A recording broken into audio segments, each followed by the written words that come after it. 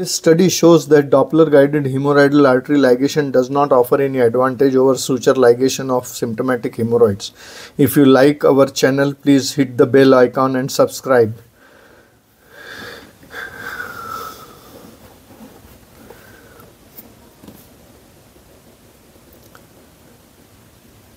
Neither sponsorship nor financial support of any kind was received for this study, and there are no conflicts of interest in this presentation.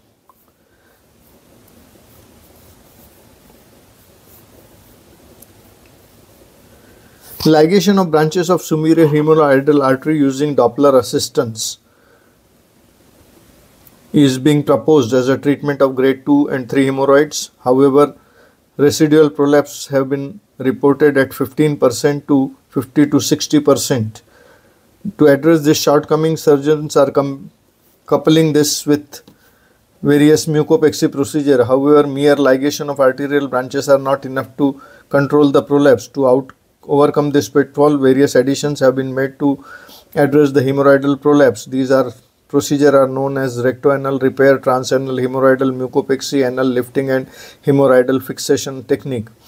While our procedure of MUCOPEXY, we perform a similar but simpler technique to tackle prolapsing hemorrhoid and call it as ligation and MUCOPEXY of the hemorrhoid under vision.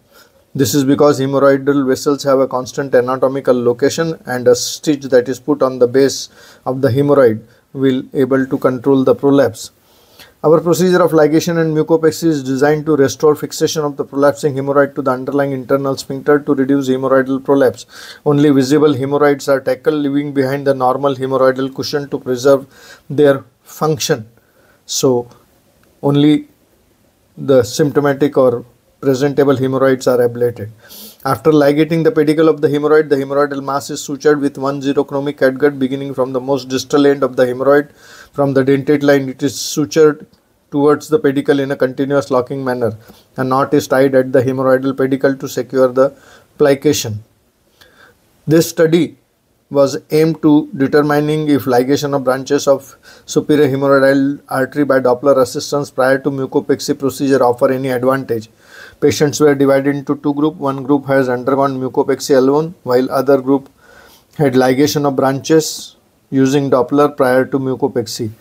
Both the procedures were performed in the lithotomy position. After lubricating the anal canal, a special proctoscope equipped with a Doppler transducer was inserted.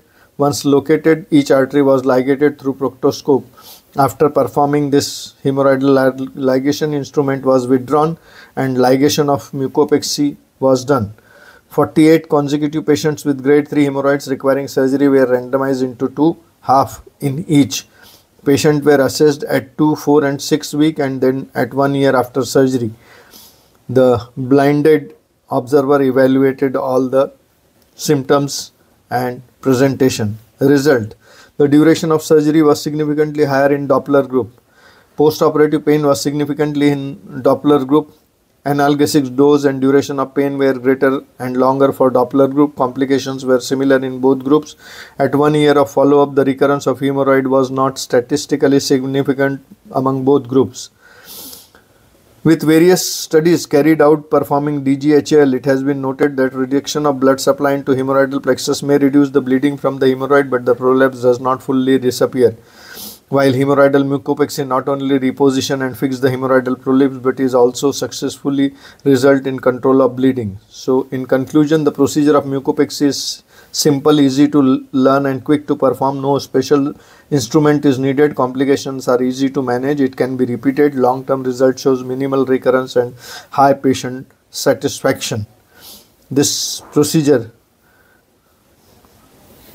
suture MUCOPEXY of hemorrhoid, is a simple, cost-effective and convenient modality. Doppler assistance to ligate hemorrhoidal vessels prior to suture ligation offers no advantage and is a time-consuming procedure. And MUCOPEXY just follows a simple surgical procedure, that is suturing. So if you like this presentation, please hit the bell icon and subscribe to our channel. Thank you so much.